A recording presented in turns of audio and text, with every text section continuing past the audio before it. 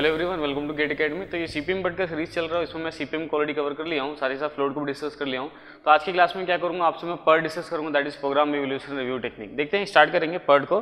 तो बेसिकली सबसे पहले डिफरेंस के बारे में देखते हैं कि सीपीएम और पर्ट में क्या डिफरेंस होगा। तो अगर मैं बात करूँगा सीपीएम की और साथ ही साथ में यहाँ पे पर्ट, दोनों में डिफरेंस देखना चाहता हूँ।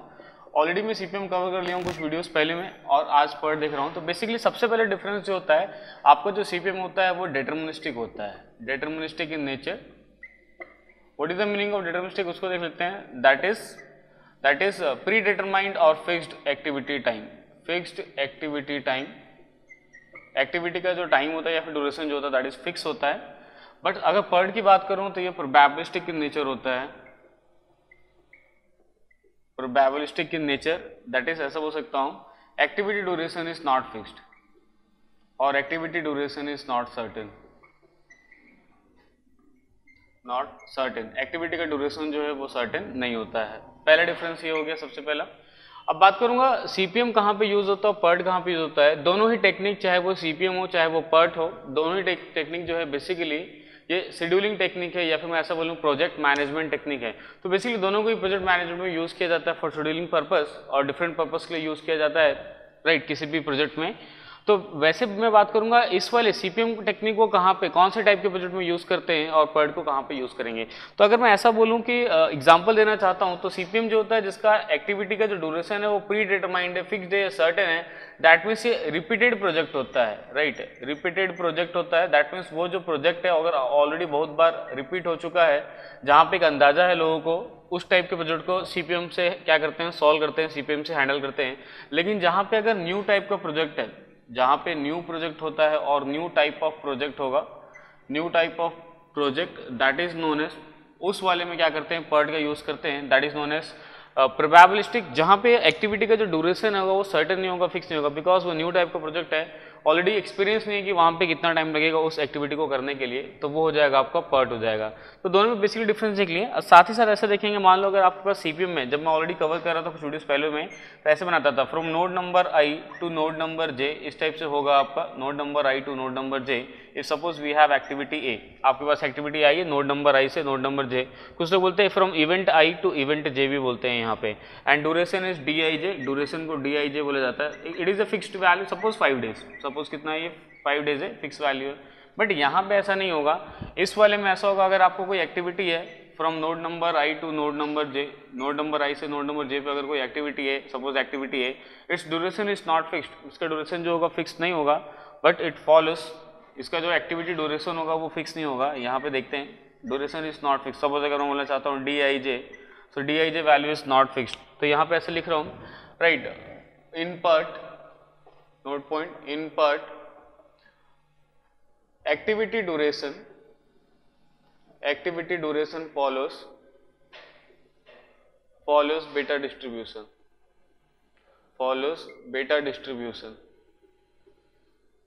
तो एक्टिविटी ड्यूरेशन जो है वो बेटा डिस्ट्रीब्यूशन को फॉलो करता है। कई बार 1 मार्क्स के लिए बहुत ज्यादा आता है गेट में, ध्यान देना है, इसको नोट पॉइंट रखना है ध्यान में। 1 मार्क्स के लिए आएगा, कई बार आ चुका है गेट एग्जामिनेशन में या इंजीनियरिंग सर्विसेज में, ध्यान देना है। And it has 3 time estimates, 3 time estimates. The first one is known as optimistic time. Second one is known as most likely time, and third one is known as pessimistic time. Representation देखते हैं, optimistic time represented by TO, most likely time represented by TM, and pessimistic represented by TP. Now what do we mean by optimistic, most likely and pessimistic time? तीनों का मतलब देखते हैं यहाँ पे। Optimistic का मतलब ये है कि अगर आप किसी वर्क को कर रहे हो और सभी कंडीशंस आपके फेवर में है, वैसे कंडीशन में आपको जो टाइम लगेगा वो कम लगेगा, that is known as optimistic time. That means ये जो होगा आपका फेवरेबल कंडीशन होगा, फेवरेबल कंडीशन। अगर आपका कंडीशन, अगर मान लो फेवर में, आपके फेवर में फेवरेबल कंडीशन होगा, तो वैसे केस में जो आपको टाइम लगेगा that time is known as optimistic time, और वो टाइम आपको कम लगेगा। बट मोस्ट लाइकली टाइम में ऐसा बोल सकता हूँ यहाँ पे एवरेज कंडीशन है, right, so condition will be average, so average condition. And pessimistic time में बोल सकता हूँ यहाँ पे आपका एडवर्स कंडीशन होगा, एडवर्स और वर्स्ट और अपोजिट कंडीशन बोल सकता हूँ। अगर मान लो आपका एडवर्स कंडीशन है, वर्स्ट कंडीशन, अपोज कंडीशन, वैसे केस में टाइम ज़्यादा लगेगा। तो अगर मैं रिलेशन देखना चाहता हूँ किस में ज़्यादा टाइम लगेगा, तो सबसे ज़्यादा टाइम जो आपको लगेगा वो पेसिमिस्टिक टाइम में, that is TP will be greater than TM and this greater than TO. तो इन तीनों में जो सबसे स्मॉलेस्ट टाइम होगा वो टीओ होगा, that is optimistic time on an average TM, और सबसे लार्जेस्ट वाला हो जाएगा पेसिमिस्टिक टाइम हो जाएगा। तो बेसिकली अगर मैं बात करूं पर्ट सीपीएम से कंपेयर कर रहा हूं तो कैसा कंपैरिजन करूंगा बताना। यहाँ पे आप देखो सीपीएम में क्या होता है, सिंगल टाइम होता है, that is a fix time होता है, जिसको डीआईजे बोलते हैं। Duration of this activity from ith node to jth node इसको बोला जाता है, दैट इज 5 डेज यहाँ बोला जाएगा। इस वाले को देखते हैं। यहाँ पे क्या होता है, जनरली 3 टाइम एस्टिमेट होता है। जैसे मान लो कोई लिख दिया यहाँ पे 2, 5 और 7 लिख दिया यहाँ पे, राइट, 2, 5, 7 लिख दिया। तो पहला वाला जो होगा वो रिप्रेजेंट करेगा टीओ को, दूसरा वाला रिप्रेजेंट करेगा टीएम को, तीसरा वाला रिप्रेजेंट करेगा टीपी को रिप्रेजेंट करेगा, ऐसे लिख देते हैं कई बार, TO, TM, TP. It has 3 time estimates. तो इस पर्ट में जो होता है कोई भी एक्टिविटी जो होता है उसका जो ड्यूरेशन होता है हैज 3 टाइम एस्टिमेट्स, 3 अलग अलग कंडीशन में उसके होता है। तो ये बेसिक डिफरेंस होता है कि यहाँ पे सिंगल टाइम होगा और यहाँ पे क्या होगा, 3 टाइम एस्टिमेट होगा। अब बात करेंगे न्यूमेरिकल पॉइंट ऑफ व्यू से कि गेट एग्जाम में जो प्रॉब्लम आता है उसके पॉइंट ऑफ व्यू से कैसे डिफरेंट है सीपीएम पर्ट। बिकॉज अगर आप इंटरव्यू पॉइंट ऑफ व्यू देखोगे ना बहुत सारा डिफरेंस है, लॉट ऑफ डिफरेंस, बहुत सारे डिफरेंस होते हैं इंटरव्यू पॉइंट ऑफ व्यू से।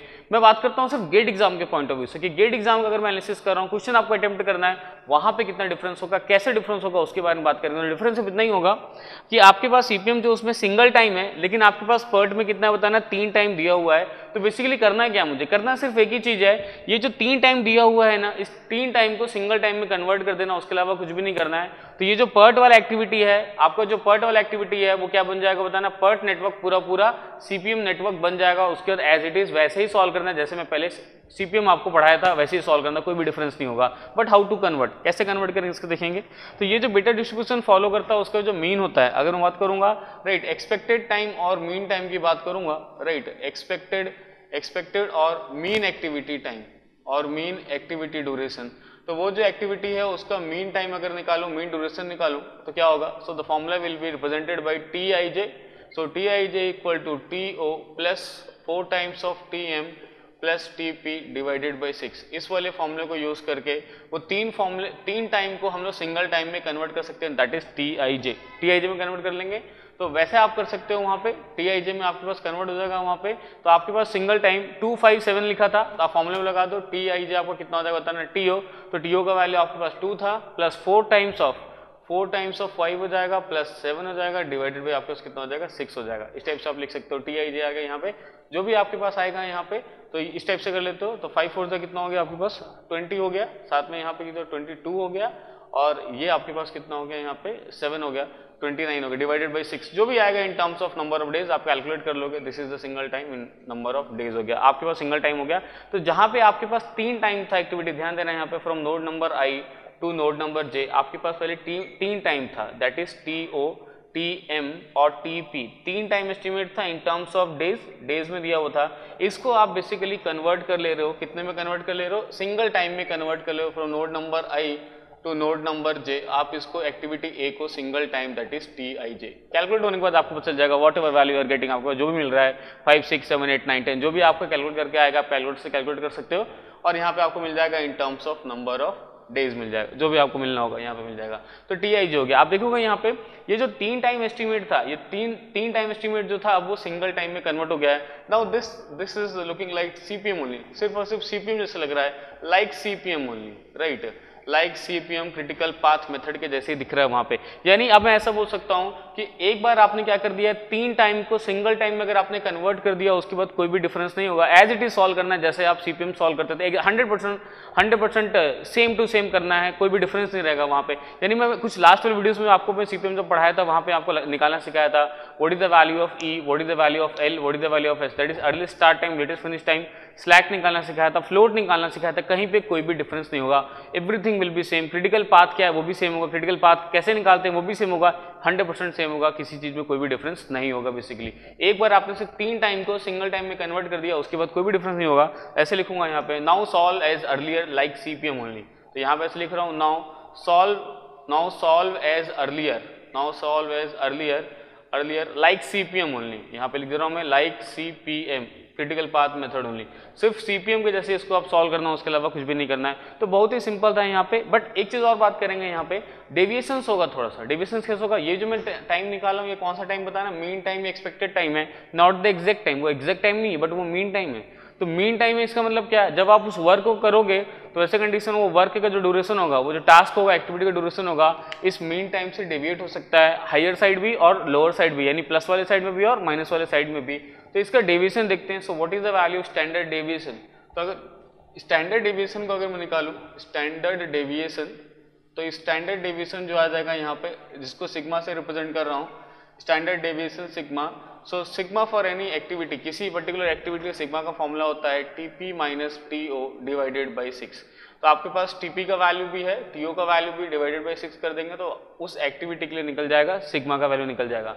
नाउ वेरिएंस की अगर मैं बात करूं तो वेरिएंस जो होगा, मैथमेटिकल पार्ट, मैथमेटिक्स बहुत ज़्यादा यूज करते हो आप। सो वेरिएंस, राइट, जिसको आप ये आर लिखते हो, variance nothing but standard deviation square लिख देते हो। तो जो भी स्टैंडर्ड डेविएशन आएगा उसका स्क्वायर लिख दोगे तो ये हो जाएगा आपका वेरिएंस हो जाएगा। अब बात करते हैं, मान लो मेरे को निकालना है क्रिटिकल पाथ का स्टैंडर्ड डेविएशन निकालना है। सपोज ये क्रिटिकल पाथ है, सपोज नोड नंबर 1 है, राइट, कोई दूसरा नोड है, उसके बाद फिर कोई दूसरा नोड है, उसके बाद फिर कोई दूसरा नोड है। इस टाइप से मान लो आपके पास क्रिटिकल पाथ आ रहा है, सबको मैं डबल लाइन एरो से रिप्रेजेंट कर रहा हूँ। मान लो क्रिटिकल पाथ आ रहा है, if this path is the critical path, right, अगर ये पाथ मान लो एक्टिविटी ए, एक्टिविटी बी और एक्टिविटी सी, ये क्रिटिकल पाथ है, this path is a critical path. अगर क्रिटिकल पाथ है from first node of the network to the last node of the network, वैसे condition में क्या करना है, मान लो इस वाले का अगर आप सिग्मा 1 निकाले तो वेरियस सिग्मा 1 निकाल लेते हो, इस वाले का सिग्मा 1 निकाल लिया आपने अलग से, इस वाले का भी आप सिग्मा 2 निकाल सकते हो अलग से, इस वाले का अलग से निकाल सकते हो, सिग्मा 3 निकाल सकते हो। तो तीनों का आपने अलग अलग स्टैंडर्ड डेविएशन निकाल दिया। लेकिन अब आपको निकालना है what is the standard deviation of the critical path. अगर आप क्रिटिकल पाथ का स्टैंडर्ड डेविएशन निकालना चाहते हो, so this will be, right, under root summation of sigma, sigma जितना भी सिग्मा है, under root summation of sigma, ऐसा बोल सकता हूँ मैं यहाँ पे। फॉर एग्जांपल इस टाइप से बोलूंगा, अंडर रूट समेशन ऑफ, ये हो जाएगा सिग्मा 1 का स्क्वायर प्लस सिग्मा 2 का स्क्वायर हो जाएगा प्लस सिग्मा 3 का स्क्वायर हो जाएगा प्लस सिग्मा 3 का स्क्वायर एंड प्लस वन। और भी अगर एक्टिविटी होता है क्रिटिकल पाथ में तो उनका भी क्या करते हैं, राइट, एडिशन कर देते हैं वहाँ पे। तो इस तरीके से आप क्या कर सकते हो, उस क्रिटिकल पाथ का भी आप स्टैंडर्ड डेविएशन यहाँ पे फाइंड आउट कर सकते हो। वेरी सिंपली ऐसा आप यहाँ पे फाइंड आउट कर लोगे। तो आप देखोगे प्रॉब्लम जो होता है गेट एग्जाम का बहुत ज़्यादा डिफिकल्ट नहीं आता है, बहुत ज़्यादा सिंपल आता है यहाँ पे। तो जितना मैं यहाँ पे कवर किया हूँ आपसे, तो यहाँ पे अभी PERT के बारे में आपसे डिस्कस किया हूँ, that is program evaluation review technique. तो बेसिकली ये न्यूमेरिकल पॉइंट ऑफ व्यू से देखूँ, गेट एग्जाम के पेपर के पॉइंट ऑफ व्यू से देखूँ तो वैसे कंडीशन बहुत ज़्यादा डिफरेंस नहीं आता, ह्यूज डिफरेंस नहीं आता है। ये छोटा सा डिफरेंस था जो मैं आपको यहाँ पे भी एक्सप्लेन कर रहा था यहाँ पे। हाँ, इंटरव्यू पॉइंट ऑफ व्यू से थोड़ा सा आपको ज़्यादा केयर करना पड़ेगा, आपको थोड़ा सा चीज़ों को डिटेल में देखना पड़ेगा, आपको कहीं ना कहीं आपको डिटेल में सीखना पड़ेगा। जैसा अगर मैं बात करूँगा क्लासरूम में अगर हम लोग पढ़ते हैं, वहाँ पे बहुत ज़्यादा टाइम देकर पढ़ते हैं, तो वैसे कंडीशन में क्या करते हैं, इसका डिटेल थियरी देखते हैं पूरा। Basically what is the difference between CPM PERT, कितना डिफरेंस है, कहाँ तक डिफरेंस है, रियल लाइफ एग्जाम्पल कैसा होगा, इन सभी चीज़ों को डिफरेंस देखते हैं, डिटेल में देखते हैं। बिकॉज आप अगर गेट एग्जाम क्वालिफाई करने के बाद कहीं पे इंटरव्यू देने जाते हो तो वहाँ पे आपको चीजें और बेस्ट वे में आना चाहिए। That means you should be better than the rest of the students, उनसे ज़्यादा आपको बेटर होना पड़ता है वहाँ पे। तो वैसे कंडीशन में उसका डिटेल थ्योरी पढ़ते हैं और बहुत सारी चीज़ों को पढ़ते हैं। बट फिलहाल मैं यहाँ पे क्या कर रहा हूँ, जो कवर कर रहा हूँ वो सिर्फ गेट पॉइंट ऑफ व्यू से कवर कर रहा हूँ। दैट मीन्स गेट एग्जाम में अगर आप प्रॉब्लम बनाते हो तो वहाँ पे आपको प्रॉब्लम बन जाएगा, वहाँ पे आपका प्रॉब्लम नहीं रुकेगा और एकदम ईजी वे में आप बना पाओगे। मैं यहाँ पे क्वेश्चन मिलूंगा, सॉल्व करूँगा, आप देखोगे कि मैं कितने ईजी वे में उस प्रॉब्लम को बना सकता हूँ, यानी जो कंसेप्ट पढ़ रहा हूँ उसको कैसे मैं अप्लाई कर पाऊंगा, वहाँ पे आप सीखोगे, अच्छे वे में सीखोगे। आप भी गेट एग्जाम में सिमिलरली क्या कर पाओगे, गेट एग्जाम्स में बना पाओगे। PERT का प्रॉब्लम आता है तो साथ ही साथ मैं क्या करूँगा, इसका थोड़ा सा जो थ्योरी वाला पार्ट है, कंसेप्ट वाला पार्ट है ना, इस प्रॉब्लम के बाद भी हो सकेगा तो लूंगा कि कैसे उसको देखते हैं यहाँ पे। तो एक काम करते हैं, एक प्रॉब्लम बनाता हूँ गेट एग्जामिनेशन का जो आया हुआ होगा PERT से, मैकेनिकल से लेता हूँ प्रॉब्लम को बनाता हूँ और उसमें देखेंगे इन कंसेप्ट को कैसे अप्लाई कर सकते हैं। देखते हैं यहाँ पे प्रॉब्लम गेट 2009 में आया हुआ 4 मार्क्स का प्रॉब्लम है। बोल रहे हैं यहाँ पे consider the following PERT network आपको बना के दिया हुआ है, पूरे एक्टिविटीज नोड बना के दिया हुआ है। साथ में यहाँ पे आप देखोगे एक्टिविटी और उसका duration in terms of days दिया है, तीनों टाइम दिया है, optimistic time, most likely time, pessimistic time दिया हुआ है, सभी एक्टिव के लिए पूरा टाइम आपको दिया हुआ है। और ये 2 कॉलम जो है ना, मैं फिलहाल अभी पहले से बना के रखा हुआ हूँ, बट गेट एग्जाम में नहीं दिया हुआ था, मुझे जरूरत है इसलिए पहले से बना के रखा हुआ हूँ। ठीक है, पूछा हुआ है आपको the critical path duration of the network in days, आपको बताना है कि क्रिटिकल पाथ का ड्यूरेशन क्या है, that is what is the duration of the project, आपको बताना है सबसे पहली बात। दूसरा बोल रहा है the standard deviation of the critical path is, critical path का आपको स्टैंडर्ड डेविएशन निकालना है। तो पहला आपको निकालना है what is the project duration, यानी ये जो निकालना है आपको फर्स्ट वाला, ये निकालना है what is PD, that is what is the project duration. वो प्रोजेक्ट जो है मिनिमम कितने नंबर ऑफ डेज में कंप्लीट हो सकता है, पहला एक्सपेक्टेड प्रोजेक्ट ड्यूरेशन जिसको बोलते हैं, या फिर मीन प्रोजेक्ट ड्यूरेशन बोलते हैं। दूसरा आपको निकालना है right sigma of CP, that is standard deviation of critical path आपको निकालना है। तो आपको ये दो चीज यहाँ पे आपको निकालना है, फर्स्ट और सेकंड वाले पार्ट में 2 मार्क्स का है, तो 4 मार्क्स का प्रॉब्लम है। देखते हैं कैसे करेंगे, सिंपल सी बात है। आप देखो जितने भी यहाँ पे एक्टिविटीज है, सभी एक्टिविटी के लिए 3 टाइम दिया हुआ है, टीओ, टीएम और टीपी यहाँ पे दिया हुआ है। तो आप अगर आप देखते हो तो मैं अगर मान लो पहले वाले के लिए अगर फाइंड आउट करूंगा what is the value of टीआईजे for the first activity, पहले वाले एक्टिविटी अगर मैं टीआईजे निकालता हूँ that is the right expected और मीन टाइम, तो कितना हो जाएगा TO plus 4 TM plus TP divide by 6, तो हो जाएगा TO plus 4 into TM that is 2 plus में हो जाएगा आपके पास टीपी डिवाइडेड बाई कितना हो जाएगा 6 हो जाएगा। तो ये टीआईजे का वैल्यू अगर आप फाइंड आउट करोगे तो ये वैल्यू आपको हो जाएगा 4 टू 8 और plus 4 12 divide by 6 that is 2 days आ जाएगा यहाँ पे। तो आपके पास आ गया 2 डेज आ गया। फर्स्ट वाले के लिए अगर आपने मीन टाइम निकाला, मीन ड्यूरेशन निकाला एक्टिविटी के लिए, तो आपका 2 डेज आ गया, तो यहाँ पे आ जाएगा 2 डेज। सिमिलरली आप बाकी के लिए भी निकाल सकते हो। अगर आप सेकंड वाले निकालोगे तो यहाँ पे 6 आएगा, थर्ड वाले निकालोगे यहाँ पे 5 आएगा, राइट। और देखो मैं एकदम जल्दी लिख दूंगा यहाँ पे, जैसे यहाँ 7 लिख दूंगा, 4 लिख दूंगा, बस बेसिकली मैं लिख कैसे रहा हूँ, बिना कैलकुलेट के कैसे लिख रहा हूँ बताना। मैंने एक पैटर्न पकड़ लिया यहाँ पे, जैसे ये वाला 2 जो है, टीएम जो था 2 यहाँ पे आया, फिर 6 यहाँ पे आया, 5 है, मैंने 3 निकाला, उसके अंदर मैं पैटर्न पकड़ लिया कि मोस्ट लाइकली टाइम जो है वही वहाँ पे आ रहा है, इसलिए यहाँ पे 4 लिख दिया हूँ, यहाँ पे 5 लिख दिया हूँ, यहाँ पे 6 लिख दिया हूँ और यहाँ पे 3 लिख दिया हूँ। तो मैं ऐसे लिख दिया हूँ, यहाँ पे पैटर्न पकड़ लिया हूँ, बट ऐसा कोई जरूरी नहीं कि हमेशा होगा ही होगा, तो आप चेक कर लोगे, सभी का निकाल के देख लोगे, राइट। आगे देखते हैं। सिग्मा फिलहाल अभी नहीं निकाल रहा हूँ, जिसका जरूरत पड़ेगा उसका बाद में निकाल लूंगा, जब जरूरत पड़ेगा तब। निकालते टाइम पे क्रिटिकल पाथ का जब मैं स्टैंडर्ड डिवीजन निकालूंगा तो जिसका मेरे को सिग्मा की जरूरत पड़ेगा सिर्फ उसी का निकालूंगा, सभी का निकाल के रखने की जरूरत नहीं है। अब यहाँ पे वैल्यूज पुट कर देते हैं, किसका कितना वैल्यू है। 1 से 2 का जो वैल्यू है टीआईजे आया है आपके पास 1 से 2 का, तो वो आ गया है 2 डेज आ गया, तो यहाँ पे 1 से 2 का 2 डेज यहाँ पे लिख दिया।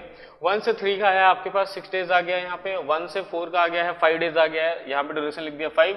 उसके बाद आपको देखो 2 से 5 और 3 से 5 7 और 4 है यहाँ पे, तो ये आ जाएगा 7 और ये यहाँ पे आ जाएगा 4 हो जाएगा। उसके बाद आपका 5 से 6 जो है उसका 5 आ गया है यहाँ पे, तो इसको 5 लिख देते हैं।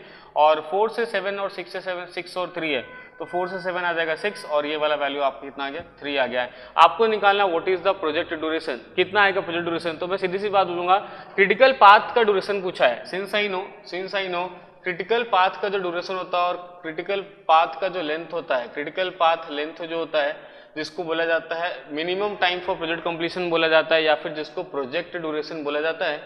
प्रोजेक्ट ड्यूरेशन मैं जब आपको सीपीएम पढ़ाया था लास्ट वाले वीडियो में, राइट, वैसे कंडीशन मैंने बताया था what is this is value of E on the last node, value of E on last node. Last वाले नोड पे या तो वैल्यू देख लो, या तो इसको ऐसा बोल सकते हैं लॉन्गेस्ट पाथ ऑफ नेटवर्क भी बोल सकते हैं, और longest path of network, longest path of network, दो में से कोई भी एक चीज जिसमें आप कंफर्टेबल हो। या तो आप लॉन्गेस्ट पाथ फाइंड आउट कर लो what is the length of the longest path, या फिर आप ऐसा देख लो right value of E on the last node. दोनों इजी है, दोनों में कम टाइम लगेगा। देखो मैं यहाँ पे लिखता हूँ, स्टार्ट करूंगा लिखना है यहाँ पे। मान लो मैं सोचता हूँ कि लॉन्गेस्ट पाथ सर्च करने से अच्छा है ई का वैल्यू लिख लूँ, टाइम तो कम ही लगेगा, ई इक्वल टू 0 यहाँ पे हो जाएगा, तो यहाँ पे हो जाएगा ई का वैल्यू 0 + 2, यहाँ पे आ गया 2, यहाँ पे अगर इक्वल लिखूंगा 0 + 6, यहाँ पे आ गया 6, यहाँ पे अगर इक्वल लिखता हूँ तो 0 + 5, यहाँ पे आ गया 5।